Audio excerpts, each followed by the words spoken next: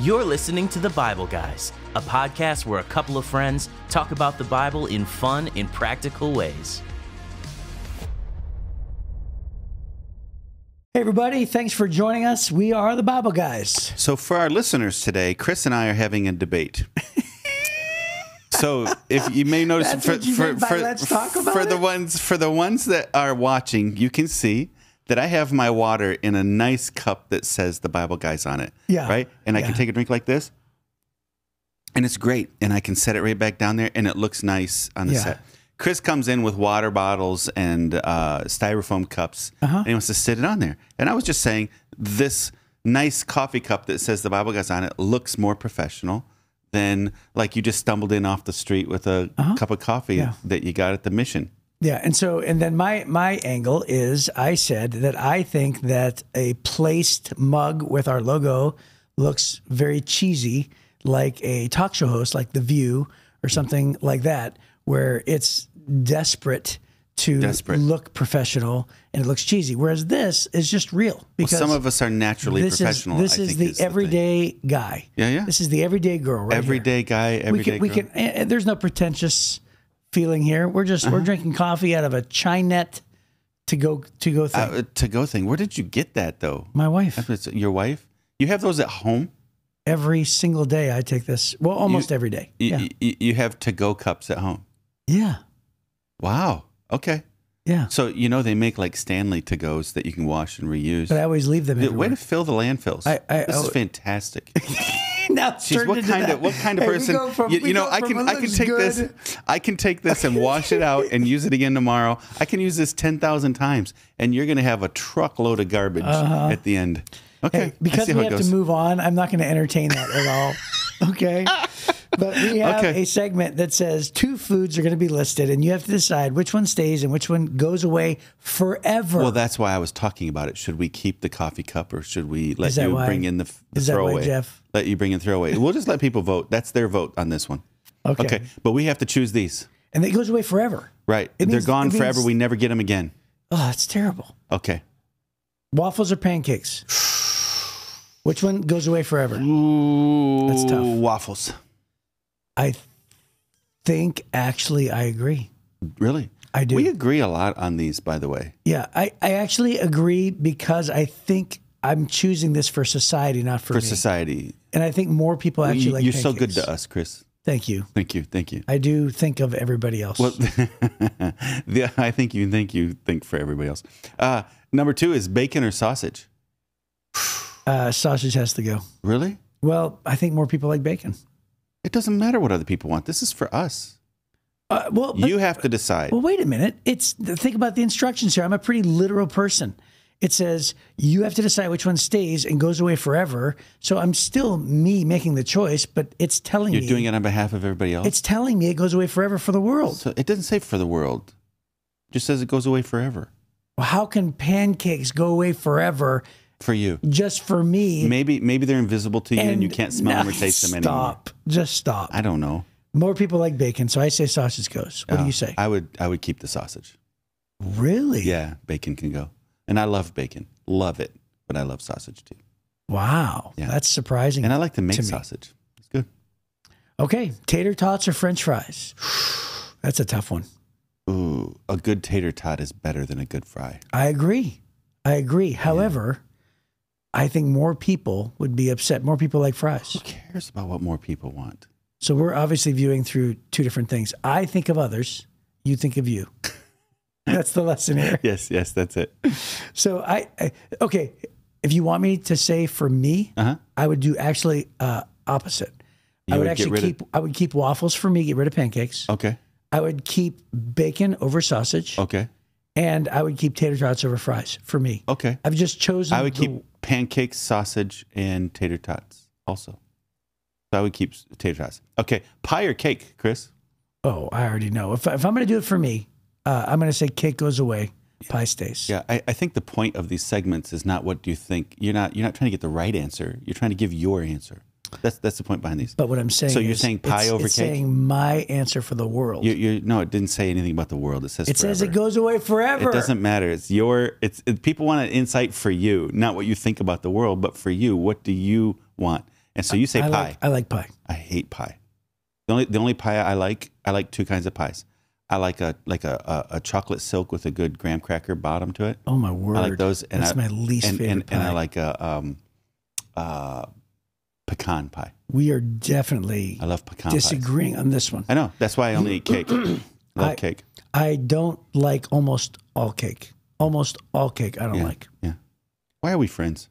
I don't know. Okay. Guacamole or queso? Because we like tater tots together. Yeah, we have tater tots in common. That's right. No matter what happens, Chris, we always have tater tots. We have tater tots. We'll always have, what is it, Rio? We'll always have Rio. Yeah. We'll always have tater tots. Okay. And guacamole or queso? Oh, that's a very tough one. Oh, I'd get rid of queso 100 times over guac. I think I agree. Not 100 times. Oh, I would. But I think I would keep guac. Yeah, guac. Okay, well, there you go. Our own, we have two commonalities. Yes. Okay. Well, that had to have been riveting.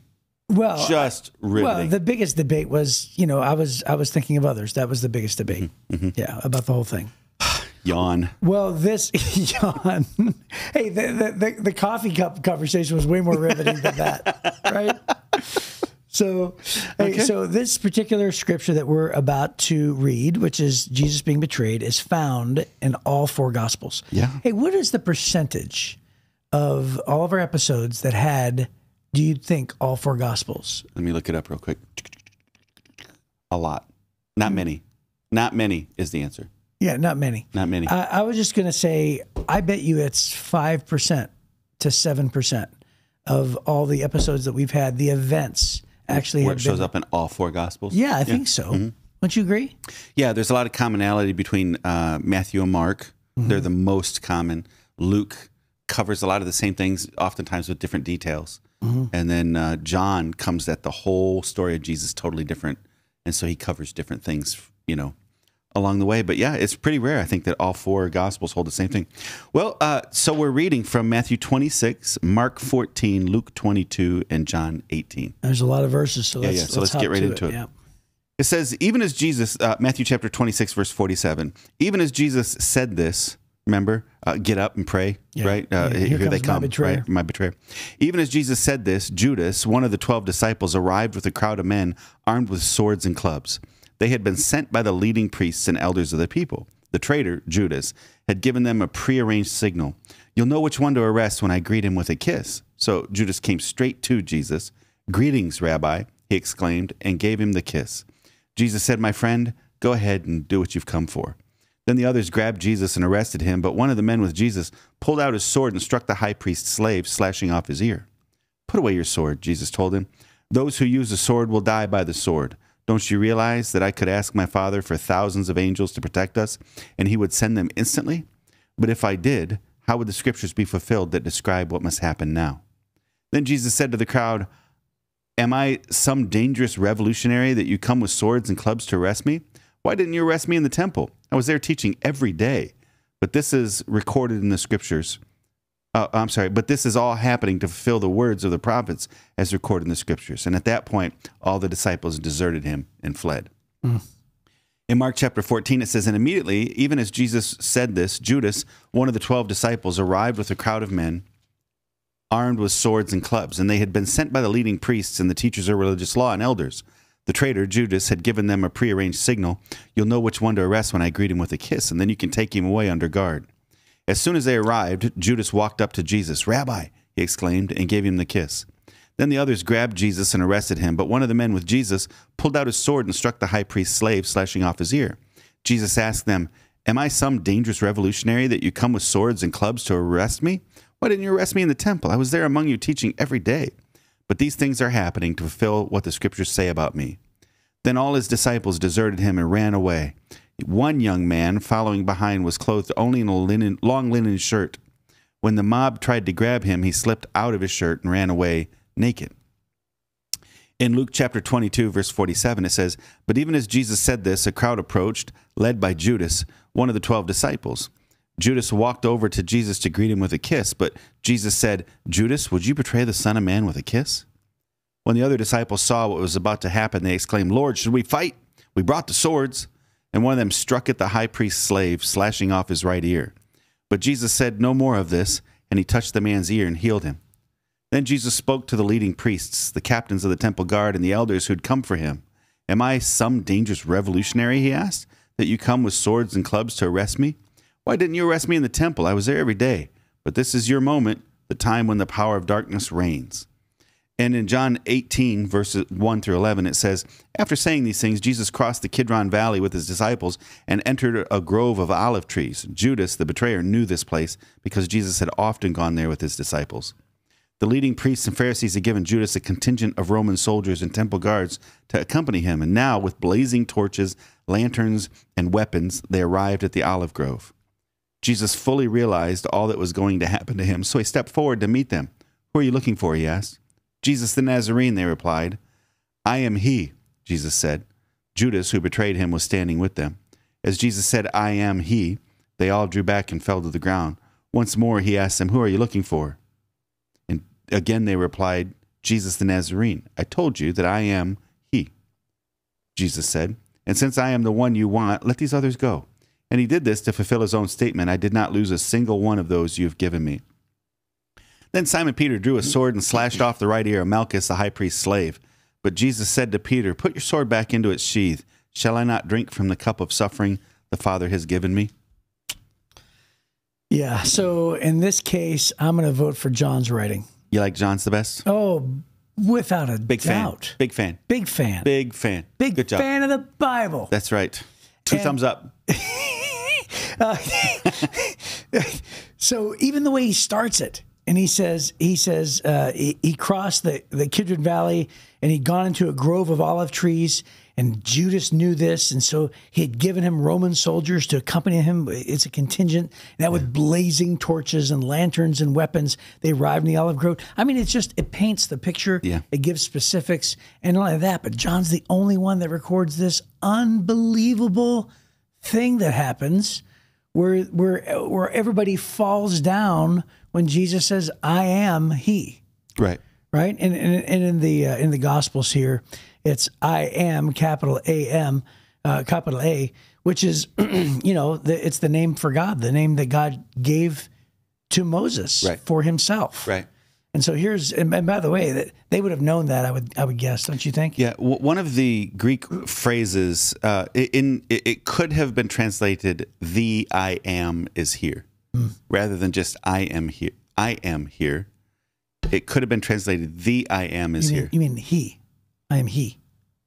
Yeah, I am he. I'm sorry. It could have said, the I am is here, or I am the Lord, right? So yeah, he's definitely assigning his association with the God that confronted Moses from the burning bush. I am. Yeah. When Moses said, who should I say sent me? He said, tell him I am sent me. That's how God refers to himself. Yes. I am. Yeah, which is amazing. Yep. I am. Yeah. I was, I'm to be. No, I am. Right. I just am. Yep. So anyway. And they all fall down. Well, that's the amazing part. Yeah. Can you imagine Jesus just announcing? And again, I would guess that, all the Jewish scholars, they were all scholars, weren't they? But all the Jewish boys who had grown up and memorized the Torah, and every one of them knew it. And so when he claims to be I am, and he says this phrase, and then all of a sudden everybody falls down, what compels them to fall? Right. It's the power. Surely they didn't fall out of reverence as they're there to capture this revolutionary. No, I think it was the power of God. Yeah, I do too. Just knocked them down. Yeah. Right. That they could not stand in the presence of God in that moment. Yeah. And then I wonder if that made them want to arrest Jesus more. Like, we got to get rid of this guy. Like, I just lost control of my knees. I think that the fact that there's this contingent, right? So there's some priestly guards, and then there's a Roman contingent that show up, right? So there's these two military groups. So there's Jesus, there's the 12, and maybe several more, right? We know that Cleopas and Cleopas's wife was there. We know that Mary Magdalene was there eventually, around the cross. Mary, his mother, was there. There were a lot of people, but I don't think you're talking about hundreds of people. I think you're talking about 12.5 or 24 people. Mm-hmm. And they send out basically a mini army. So what were they afraid of? I think this is an indicator that the Pharisees knew the power Jesus had was real. They were rejecting that it was from God. So then he makes this God declaration, I am is here, and they fall to the ground. This is very similar to when God told Moses, take off your sandals, you're standing on holy ground. Only this one, they wouldn't have responded, so God just knocked them down. Right. Right? They're not going to stop and take off their sandals. Right? These soldiers, so God's like flick, flick, flick, flick, flick, right? They just fall down. Yeah, It's such a cool thing. And there's that a happens. lot of people to knock down here. Yeah, it's a whole contingent of military. It doesn't say how many, but it's a bunch. Yeah. Right? And to be fair too, the Pharisees probably didn't know how many followers were going to be with Jesus. Right. And chances are they probably thought that he might have been a revolutionary. Yeah. After all, that's what the people expected. Yeah. As Jesus marched in on Palm Sunday, their desire was the King of the Jews, finally another King of Israel to overthrow the oppression of Rome. Yeah. So they sent an army, maybe thinking that there was going to be some sort of a pushback. Yeah, I think so. They were clearly cowards. They didn't arrest him when he was in the temple every day. Right. And he points it out. You cowards. Well, right? He points it out. Because everything's politics with them. Yeah. Right. So he's in the temple. They were trying to avoid a riot. Yes. And they probably know they would have lost. Yes. Right? Because after all, Herod's job and Pilate's job is just to keep the peace. Right. Right. Pilate, as we're about to find out, all he really cares about is peace. And Caiaphas and Annas and the priests, they just care that they're not having problems from Rome and that they can keep their jobs because they're paid well. Right. So the whole thing, they're cowards, and Jesus calls them out on that. They send out overwhelming force. And then how cool is it? This is the second time that it mentions that the disciples carried swords. So the other time Jesus says, hey, make sure, now I'm telling you, go with a sword. Remember he said, before I told you, don't take your swords or anything. Which means they had them, but when he sent them out for evangelism purposes, don't go with swords, right? That's what he said. But then this time, before all this happened, they're together, and he says, so now I'm going to tell you, go ahead and get a sword. It's going to get really, really rough. And they go, hey, we've got some swords, Jesus. How many have? We got 2. That's enough, right? That's enough. You got enough to defend yourself from bad guys that are trying to rob you or whatever, right? And then here, they say, hey, Lord, we've got the swords. You want us to fight, right? And he literally takes out his sword, Peter does, and cuts off Malchus's ear. Yeah. Which, again, John is the one who mentions Malchus. The other one just mentions a priest slave. Yeah. And so very Although I'm specific surprised information. he didn't mention the healing part, because the other one says he healed him. Right. Yeah. And so he just picks up the only Mark and Matthew do, right? Well, actually, no. Only one of the Gospels talk Only about one the of them. healing. Yeah, heals. Is that Matthew?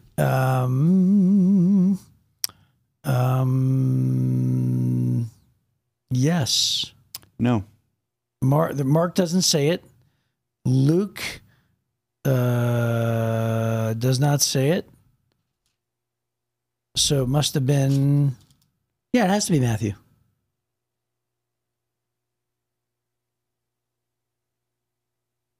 No, we're wasting a bunch of time. I don't see it. We're wasting a bunch I don't of time. see it. I can't see it either. We'll find it as we're talking. It's in we'll there. Find Somebody will tell us in the thing.